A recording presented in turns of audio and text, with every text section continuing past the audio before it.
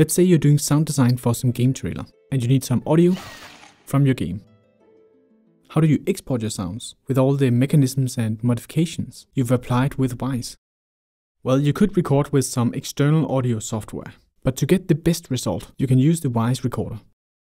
To record a sound, pick an object like this ambient buzz, add the Wwise Recorder to it, set the path and name, press play, and when the sound stops, the audio will be saved in the same channel format of your object. This even works with Ambisonics. Now, if you don't want the recording to stop, you can use a Sound SFX with a silent source to start and stop your capture.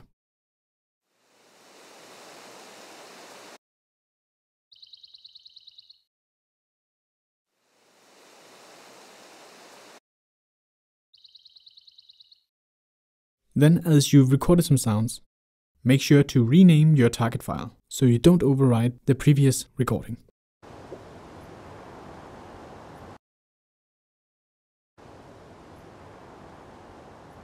That's it.